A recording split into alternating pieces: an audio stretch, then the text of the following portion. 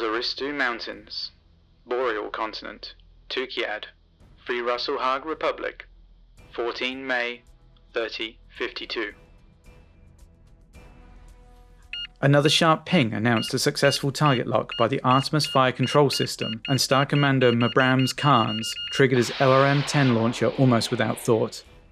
In a fight like this, thought is a leading cause of death, he mused briefly, before flicking through a series of displays to find a new target. Mabrams had fought on pure instinct most of the day, like a warrior, like a wolf. Freeing his mind from the drudgery of strategy and maneuver and engaging in pure combat was a welcome change after 2 days away from contact with the enemy.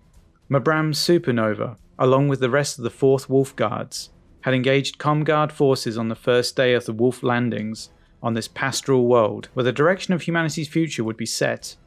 After the first taste of blood, he and his warriors chafed at 2 subsequent days of careful redeployment. Now, they were the tip of the spear, smashing into the 10th Army guarding the Wolf's second target, Brzo.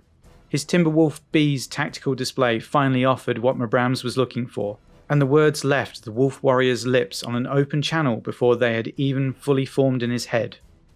I am Star Commander Mabrams Carnes of Bravo 2nd Nova. I challenge the pilot of the shootist before me to honourable combat, and will bid away the use of my missile racks for the duration of our battle. In this solemn matter, let no one A silver blur streaked past Mabrams' mech from his right and slammed squarely into the shootist's oddly shaped cockpit. The ComGuard's battlemech toppled as if felled by an axe. You are welcome, Star Commander. Even without the broadcast, Mabrams knew who was responsible for the kill. Hot blood rushed into his face. Wilfred. Mech Warrior Wilfred, you have broken Zelbringen. That mech was the subject of my challenge. You will answer for your actions. As he spoke, Mabrams unleashed his large pulse laser into a whitewashed thug, lumbering towards the main line of battle. Not so. I took heed of your last disciplinary instruction session and listened carefully. Your challenge was not complete, let alone acknowledged. A pause on the open lines as Wilfred's mic picked up the thrum of another departing Gauss rifle slug. It was an honourable kill. Always finding a way to needle me. The two men had nearly been friends, finding a shared love of strong coffee upon their assignment to the Elite Fourth. But that blossoming friendship had turned bitter when politics entered their conversations. A fervent crusader, these days Wilfred never missed a chance to remind the Warden Mabrams about their role at the forefront of the clan's great crusade. Now coming to its conclusion, Mabrams had tried to eject Wilfred from his supernova several times, but his most recent complaint to Star Colonel Jura Carnes, just before the jump to Tukayyid, fell on uninterested ears. "What would you have me do, Star Commander?" she had asked during the last one-on-one meeting. "Shall we shuffle all of our proclaimed crusaders into their own clusters?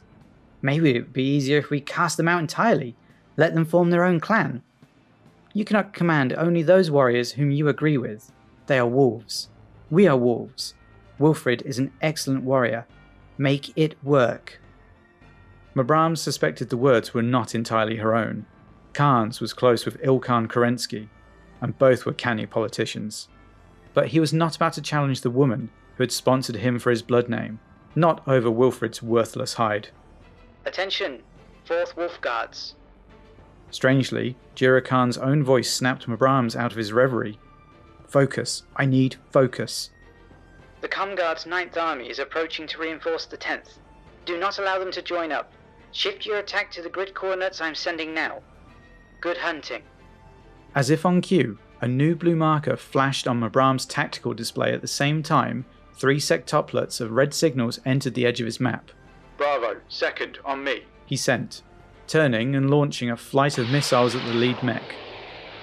Almost as one, the 4th Wolf Guards pivoted to face the newcomers, tearing into their advanced units. 3 Comstar mechs fell nearly simultaneously on Mabrams' right, while a crab all but exploded on his left. The Wolf Warrior sank comfortably back into his battle mind, and time faded as instinct reasserted itself. Something tugged him back into full consciousness, however, as he cycled through his displays once again. The shape of the cluster's advance looked off, then he saw it.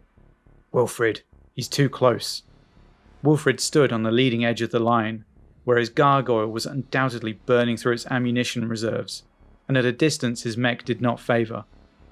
Mech Warrior Wilfred, step back behind the main advance. I am fine, Star Commander. I can hold. Wilfred's voice was drowned out as a second shootist squared to his Omnimech and unleashed the full force of its large-bore autocannon and large laser. The resulting devastation turned the gargoyle in place and sent it crashing to the ground.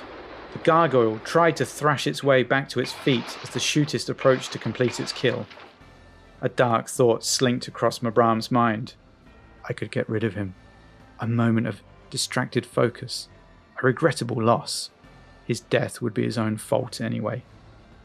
But, much to his surprise, Mabram's found his mech already moving towards Wilfred's. Whatever dishonourable thoughts his conscious mind may have entertained, it seemed the warrior spirit within was in a more cooperative mood. A brace of long-range missiles from Mabram's Timberwolf found their mark, giving the shootist pause. Mech warriors Milok and Hunter followed behind their Star Commander, spraying shots from their quartet of autocannons across the Comguard's mech. Faced now with 3 Omnimechs, the shootist slunk back towards the remainder of its level 2, as Wilfred staggered the gargoyle back to its feet. Star Commander, We are wolves, Wilfred. He turned towards the reeling 9th Army.